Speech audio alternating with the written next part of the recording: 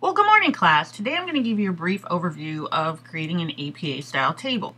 If you look in your textbook, you will see an outline and anatomy defining for you what the different parts of an APA style table should contain. Now, the purpose of tables and figures and documents is to enhance your reader's understanding of the information in the document. The word processing software that you probably use will allow you to create your own tables and figures. So this is very, very easy to do. And if you want to go to see more examples, you can click on, not click, but you can go to the link listed here. Now, in your textbook, you have this document and it shows you all the different parts of your APA style table. Now, typically, when you run SPSS and you have your crosstab output, that is the information. Those are the numbers that you are going to insert into your APA style table. So this is what the raw SPS data will look like.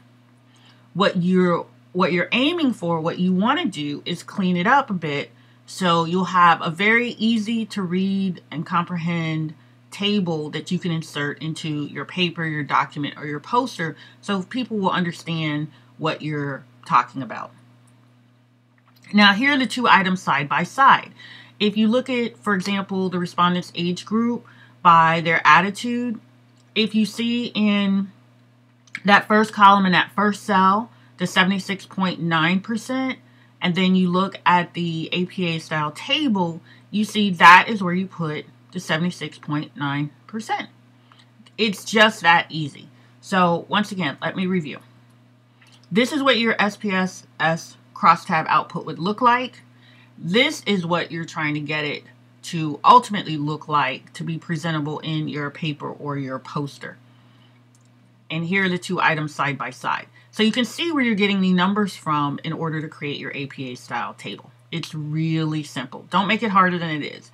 I know a lot of times some people see a whole bunch of numbers on a page and it gets very confusing, but once again, that's why you create APA style tables, so people can read and understand what you're trying to communicate very easily.